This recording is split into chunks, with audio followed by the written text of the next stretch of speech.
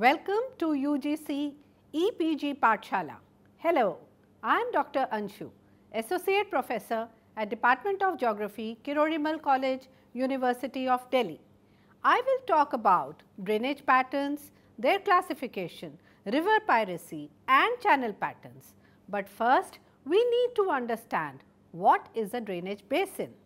The entire area that provides overland flow, stream flow and groundwater flow to a particular stream is identified as the drainage basin or watershed of that stream.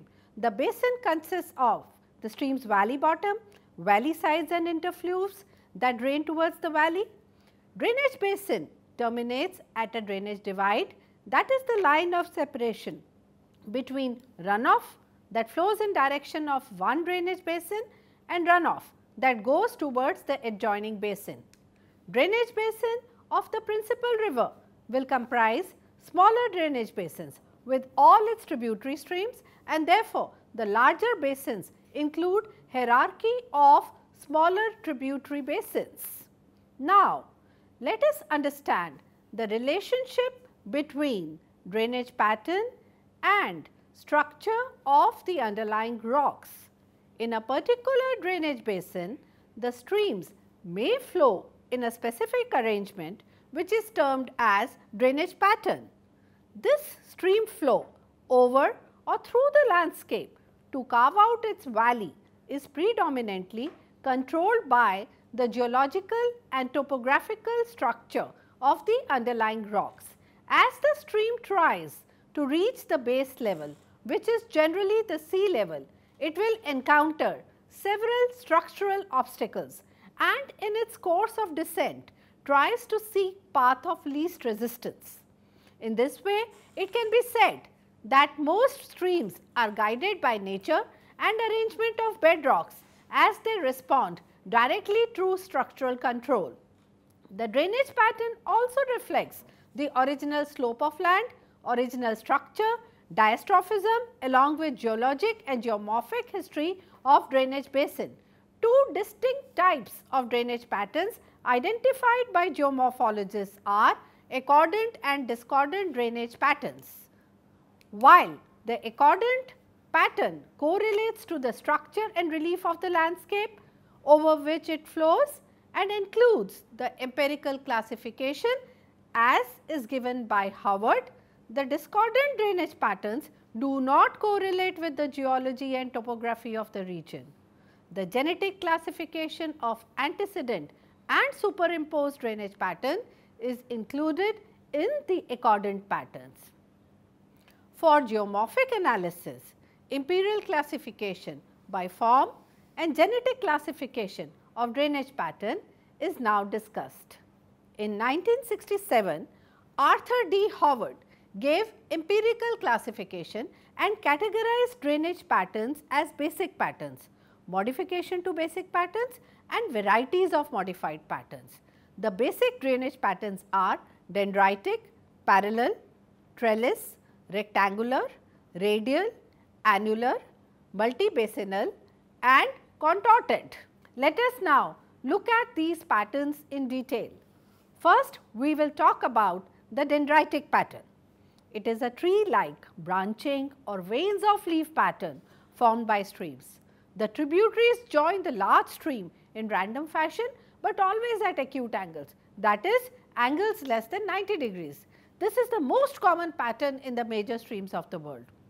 The underlying structure does not control the flow pattern of stream as rocks are equally resistant to erosion. Uniformly resistant crystalline rocks with horizontal sediments with gentle regional slope marks the landscape. The development of dendritic pattern is a two-stage process. At the outset, the stream flow downwards and increase in numbers. In the final stage, the stream capture of small tributaries by the large ones completes the pattern. The modified basic form of dendritic pattern is subdendritic, pinnate, anastomotic and dichotomic or distributary.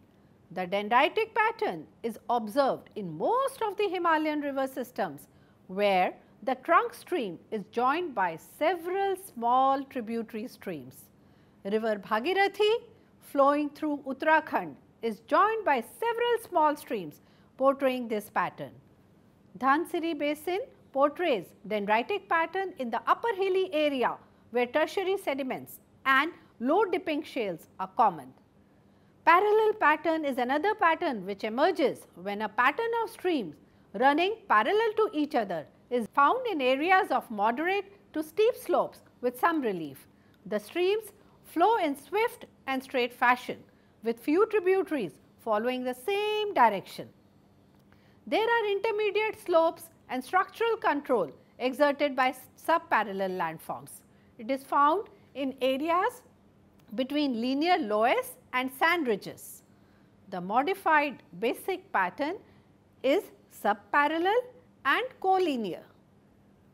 Now, let us look at trellis pattern, which is another common drainage pattern that is observed in landscapes where the underlying structure comprises of alternating bands of tilted hard and soft strata in areas with dipping or folded sedimentary volcanic or low grade metasedimentary rocks, in areas of exposed lake or sea floors by ridges.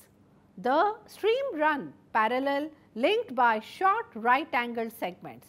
The small tributaries on both sides of long parallel subsequent streams are of same size. The modified basic pattern of trellis is subtrellis, directional trellis, recurved trellis, fault trellis and joint trellis. In the Appalachian Mountains, alternating weak and strong strata has been truncated by stream erosion displaying trellis pattern.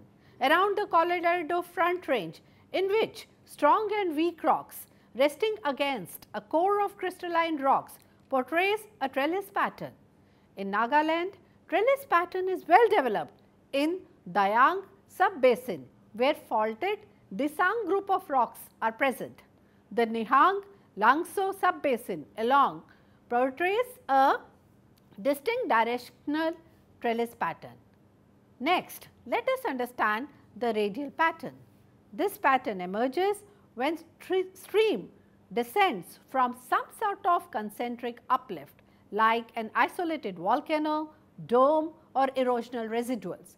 Mount Egmont on the North Island of New Zealand along the Tasman Sea depicts an extraordinary radial pattern. Complex of radial patterns in volcanic field is referred to as multiradial.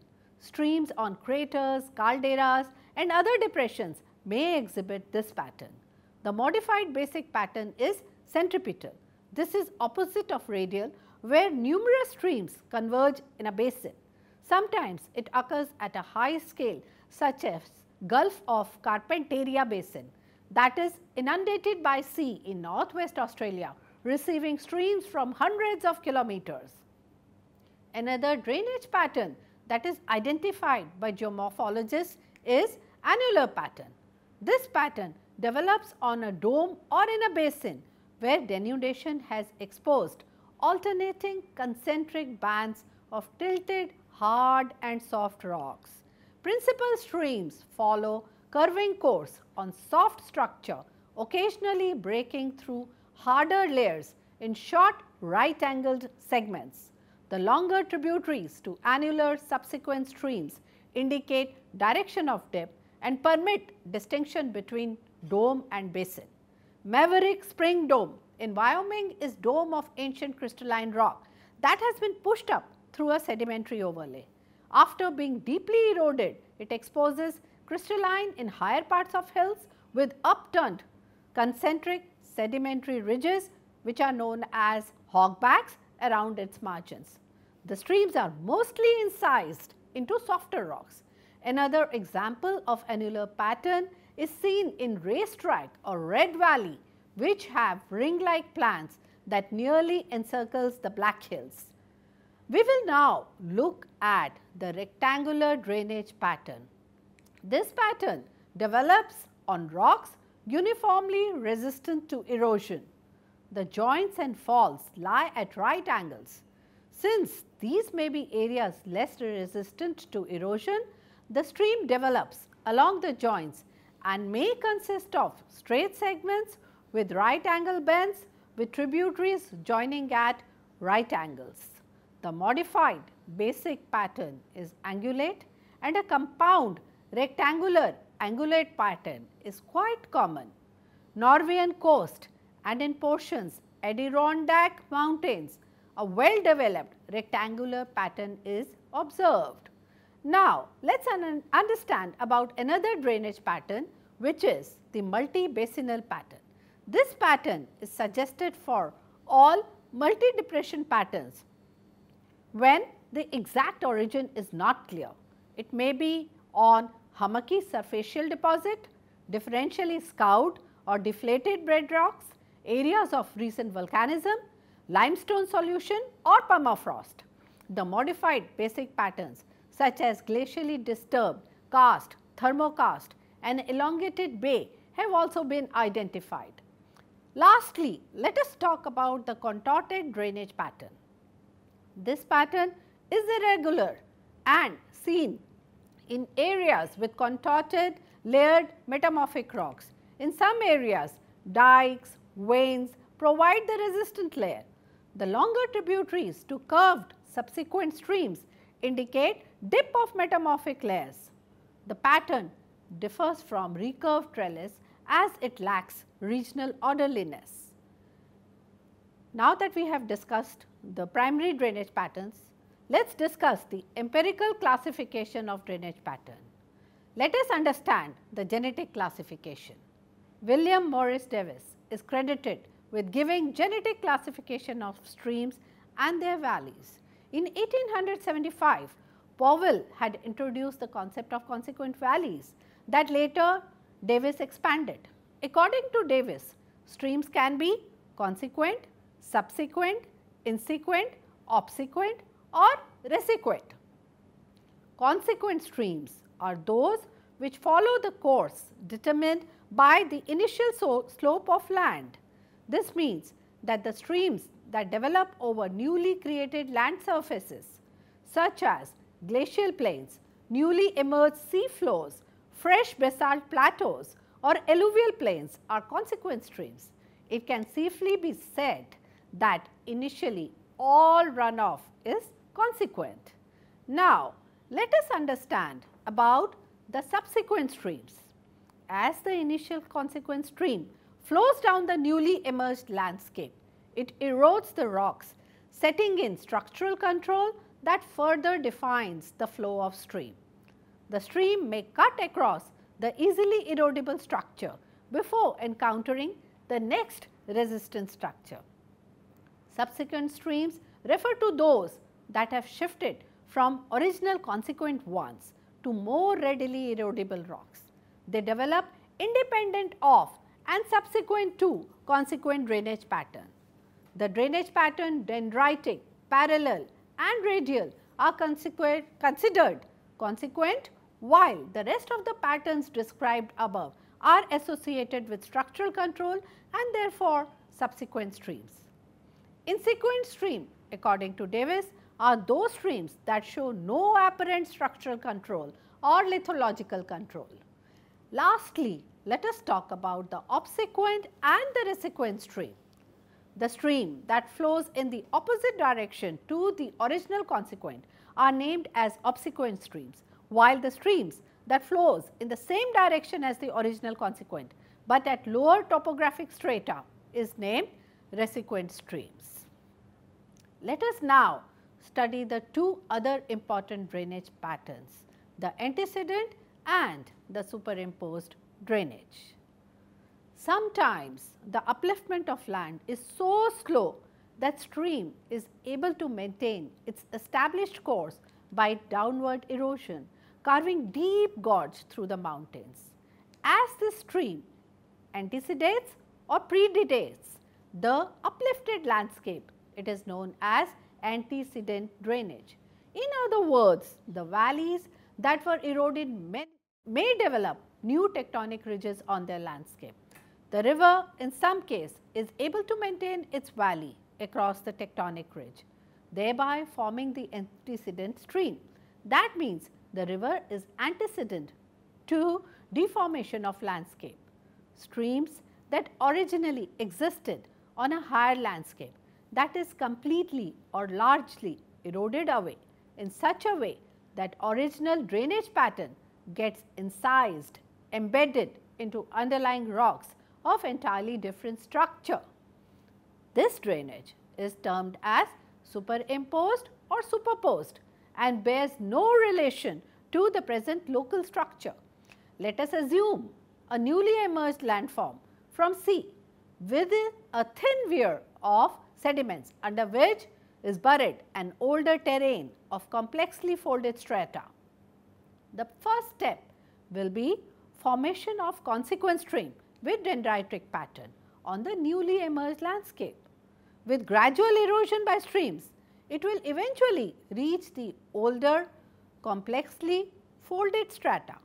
At this time, the dendritic stream pattern gets superposed on older rocks without regard to structural control. The anomalous position of river valleys after the covering beds have been completely removed reflects the superposed nature of the stream. The situations will be more complicated if the underlying strata was deformed, folded thrust shade or nap. So, there can be innumerable drainage anomalies superposed on the kind of structural rock. Geomorphologists have sometimes found it difficult to differentiate whether a river is antecedent or superposed, particularly when major rivers cross mountain ranges in narrow gorges. Example of Middle Rocky Mountains shows that geomorphologists previously considered rivers Yellowstone, Bighorn and Laramie to be antecedent, meaning that the mountain blocks had uplifted and the rivers had continued their downward erosion. But later geologists have confirmed that in mid-Cenozoic, the mountains were buried under lacustrine and alluvial deposits.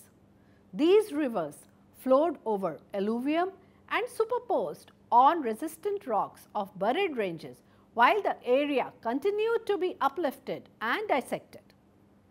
The evidence that supports the rivers being superposed is that at suitable altitudes there is presence of remnants of former alluvium, and secondly, there is similarity between the alluvium found upstream and downstream of the gorges.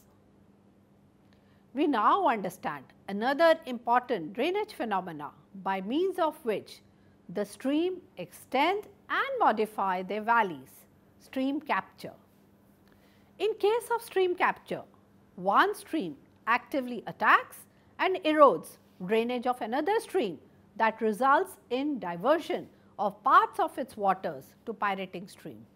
The main reason for piracy is capacity of one stream to preserve and extend its valley at a lower level than that of an adjacent stream. This means that either by chance or structural advantage, one stream cuts into the drainage basin of another stream progressively or abruptly, cutting off or diverting new tributaries.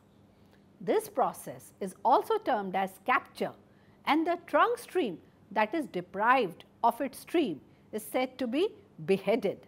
Stream piracy may take place due to abstraction, headward erosion, lateral pillination and subterranean diversion. Commonly, stream capture is observed in subsequent drainage systems capturing the earlier consequent drainage.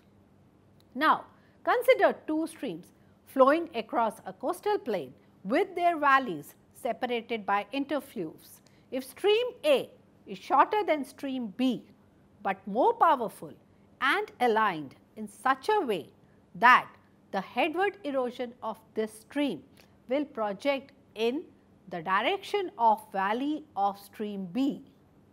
Due to headward erosion of stream A, the drainage divide between the two valleys will reduce.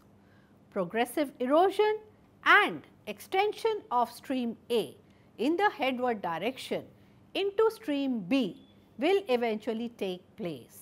Since stream E is more powerful than stream B, it captures the waters of stream B. Stream A becomes the captor and stream B is the beheaded stream. The upper part of stream B becomes the captured stream and the abandoned channel of the abrupt bend of stream B is the elbow of capture. Let us consider an initial consequent that is superposed on a folded belt. The subsequent valley expands along weak rock belts, progressively intersecting the previous consequent drainage. The initial consequent by this time may be series of graded reaches alternating with gorges or water gaps across the resistance strata. After river capture, the former course is marked by wind gaps. Shenandoah River, a tributary of River Potomac, through headward erosion along weak rock of Blue Ridge captured waters of streams flowing through Snickers, Ashby and Manassas area of the Appalachian Mountains of United States. The Shenandoah River was flowing at a level lower than 3 other streams and was cutting its valley at a faster rate. Another example can be cited of Niger River in West Africa. The headwaters of Niger are near Atlantic Ocean, but the flow of river is inwards rather than seawards. It flows for about 1600 kilometers in the northeast direction, then turns abruptly in southeast and continues on its journey for another 1600 kilometers before reaching the Atlantic Ocean. It is believed that upper part of what is now Niger River was a separate river that did not change course, but flowed northeast till it emptied its water in the inland lake in central Sahara. River, after being beheaded by ancestral Niger, produced the great elbow of capture and left behind a beheaded stream that in due course of time dried with rise in aridity. In this last section, we will now identify the various stream channel patterns. Let us first see what is a stream channel pattern and then see how sediment load has an impact on these patterns. Stream flows are generally irregular, confined to channels that gives it a three-dimensional nature and are visible through variations in channel patterns. Smooth and regular stream flow will result in straight and direct stream channels, but it is obvious that in nature very few streams exhibit straight and uniform channels over a long distance.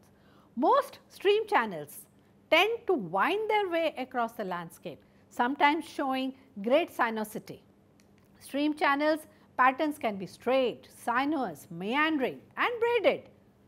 Any large river systems such as Ganga or Brahmaputra are made up of all the 4 types of channel patterns.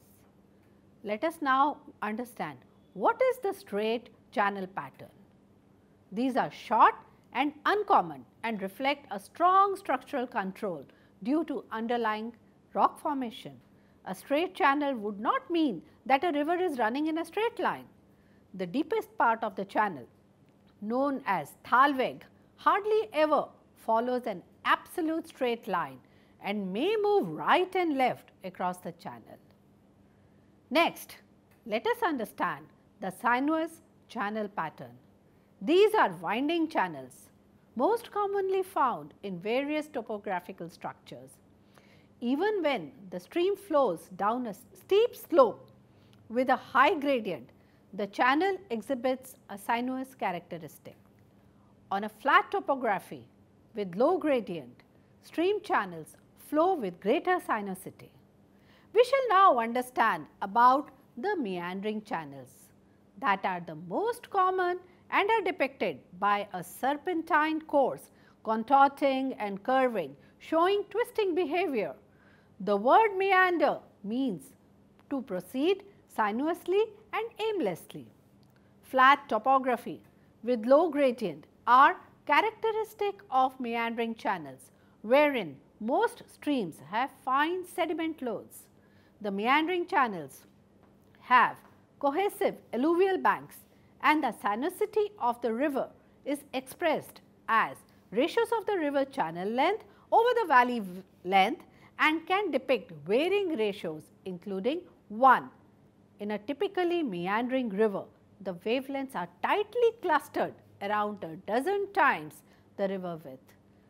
The inside bend of the meander may have a sandy deposit termed as point bar forming part of active drainage system. The thalweg will be located on the outside bend against the far bank of the river. Scroll bars and oxbow lakes are the geomorphic expressions of the meandering system. These are commonly observed in the Mississippi Valley of North America. In India, the fluvial floodplain of river Buri Gandak in Bihar shows several scroll bars and oxbow lakes. In the end, let us look at another interesting stream channel, that is braided channels.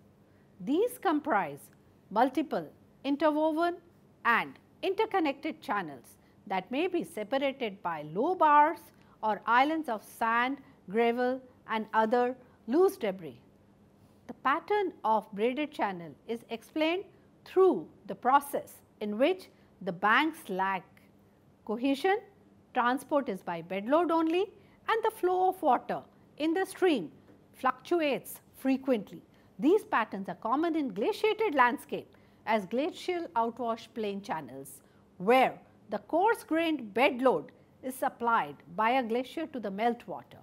In arid landscapes with dry seasons and where period of low water discharge predominates, the streams show the characteristic braided channel. Since there is deficiency of fine material and vegetation, there is lack of cohesion of the river banks. The flow in the braided channel at any given point of time occupies 2 or more channel segments simultaneously. The flow threads are separated by mid-channel bars. Sometimes the entire valley cross section may have many tens of threads. This means that any given point of time, active channels may cover less than 1/10 of the width of the entire channel system. But in a year, the most or all of surface sediments may be reworked by lateral flow in the stream channel. The flow depths may range to a few meters only. As the flow depth increases, the shear stress exerted on bank becomes sufficient to entrain the bank material and the channel widens locally. Chitina River, Alaska shows extensive braided stream channels and is formed from major glacier of Wrangell Mountains. In this talk, we discussed the two classifications of drainage patterns, the empirical and genetic. The empirical classification emphasizes the structural control wherein the streams are accordant to the landscape on which they flow, while the genetic classification of drainage pattern talks about the antecedent and superimposed patterns. The channel patterns can be straight, sinuous, meandering and braided depending on the amount and grain size of the bed load. Thank you all and happy learning.